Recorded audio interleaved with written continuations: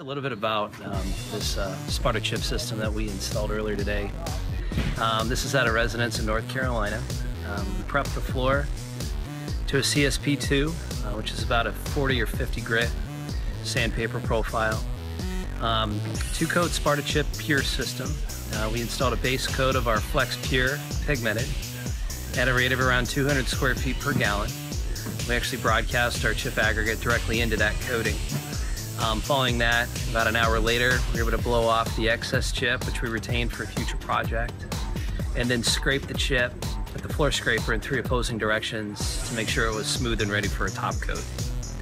After that, we did a finished top coat with our Flex Pure Clear, again at a rate of around 150 to 200 square feet per gallon. Applied that with a ribbon and seal coat broom, followed by a double perpendicular back roll. And we included a 60 grit traction additive in the final finish.